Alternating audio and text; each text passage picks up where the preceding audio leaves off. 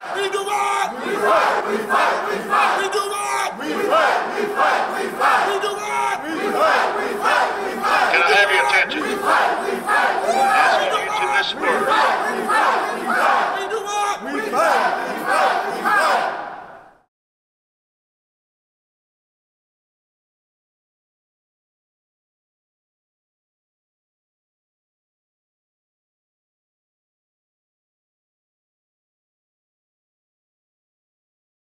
Can you say your name, please, and spell it? I'm Vernon Tyson.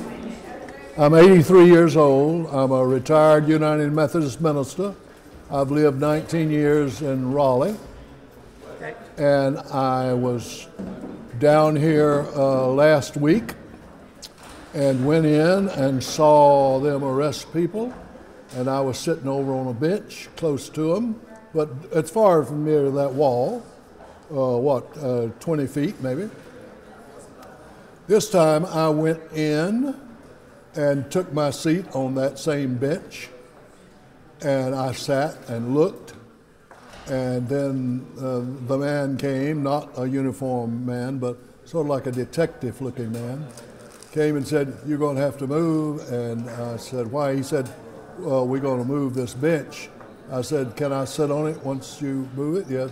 And so they moved it way over there. So I just stood and leaned into the wall. It had a 6-inch indenture there, and they came back later and said, "You need to move." And I said, "Why?" And they said, "Well, you're trespassing." And I said, "Well, I'm a tax-paying citizen, and this is the people's house, and I don't see how I can trespass in a house that I helped to build, and I'm not blocking anybody. And I'm not demonstrating, I'm not singing, I'm not clapping my hands, I'm not making any noise. Only people I talk to are you." And then a little later they came back and said, "You're going to need to move." And I said, "I'm here to see, I want to be a witness to what's happening there." That's the word I use, I want to be a witness. And they said, "Well, if we come back again, we're going to arrest you." I said, "I don't want to be arrested, but that's your decision, not mine. If you need to arrest me, you feel free to do so. But I'm 83 years old. I've never been arrested in my life. But if you choose to arrest me, I'll not resist you," I said. And so in a couple of minutes they came, and I stuck out my hands, and they put those things on them. And were kind. They were not rough with me particularly. So how do you feel about all that? Well, I'm glad to stand with people who take a stand. I don't consider myself a civil rights person much. I'm a Martin Luther King person. Right. But we're both pastors, and Southern Christian pastors at that, and trying to love God and love our fellow man and what that means. And that's what I'm trying to do. So how do you feel about them arresting you for what you weren't even doing? Well, I think it's all right. They won't. If I presented a problem to them, I didn't mean to be uppity with them. I just didn't want to melt like a yellow dog with my tail between my legs, or wilted. I wasn't being arrogant, but I wasn't going to disappear. So what difference do you hope this movement will help make? I've got great hopes about this. A movement is the word. That barber man knows how to build a movement. I mean, 3 weeks ago we just had 17 old scruffy people, and then last time we had 29. And we outdistanced them.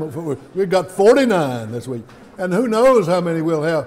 Moral Monday is the term.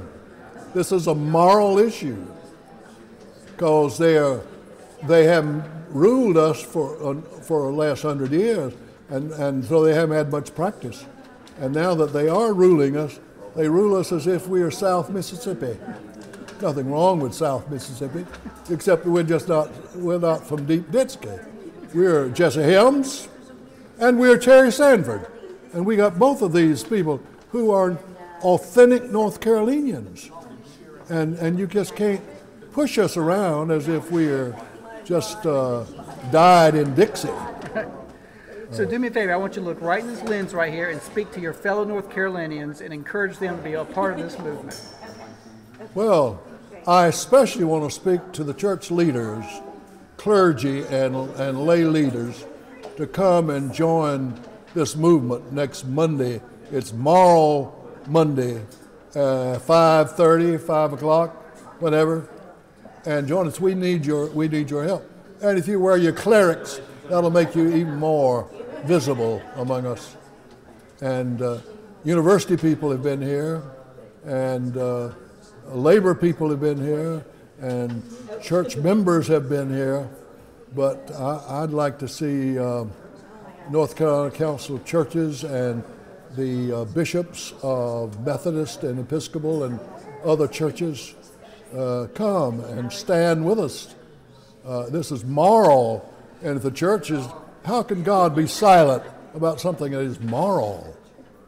And we need the church to make a show and make a statement next Monday.